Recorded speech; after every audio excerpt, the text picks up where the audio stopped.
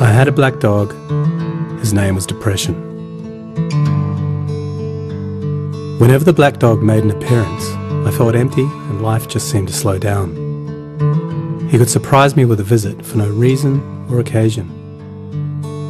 The black dog made me look and feel older than my years. When the rest of the world seemed to be enjoying life, I could only see it through the black dog. Activities that usually brought me pleasure suddenly ceased to. He liked to ruin my appetite. He chewed up my memory and my ability to concentrate.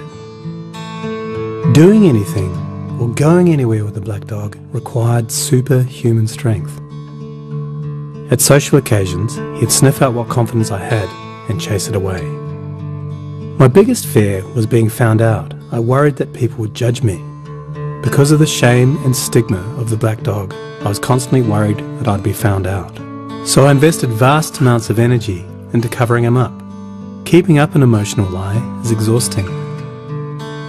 Black dog could make me think and say negative things. He could make me irritable and difficult to be around. He would take my love and bury my intimacy. He loved nothing more than to wake me up with highly repetitive and negative thinking. He also liked to remind me how exhausted I was going to be the next day. Having a black dog in your life isn't so much about feeling a bit down, sad or blue. At its worst, it's about being devoid of feeling altogether. As I got older, the black dog got bigger and he started hanging around all the time. I'd chase him off with whatever I thought might send him running. But more often than not, he'd come out on top. Going down became easier than getting up again. So I became rather good at self-medication, which never really helped. Eventually, I felt totally isolated from everything and everyone. The black dog had finally succeeded in hijacking my life. When you lose all joy in life, you can begin to question what the point of it is. Thankfully, this was the time that I sought professional help. This was my first step towards recovery and a major turning point in my life. I learned that it doesn't matter who you are, the black dog affects millions and millions of people. It is an equal opportunity mongrel. I also learned that there was no silver bullet or magic pill. Medication can help some, and others might need a different approach altogether. I also learned that being emotionally genuine and authentic to those who are close to you can be an absolute game changer.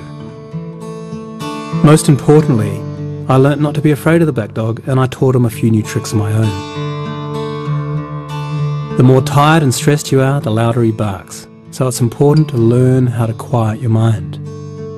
It's been clinically proven that regular exercise can be as effective for treating mild to moderate depression as antidepressants, so go for a walk or a run and leave the mutt behind. Keep a mood journal. Getting your thoughts on paper can be cathartic and often insightful. Also keep track of the things that you have to be grateful for.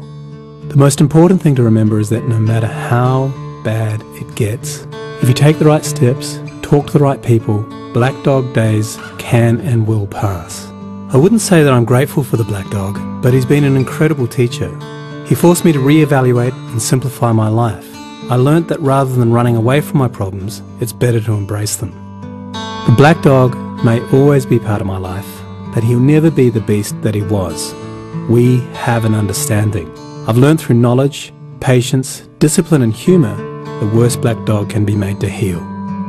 If you're in difficulty, never be afraid to ask for help. There is absolutely no shame in doing so. The only shame is missing out on life.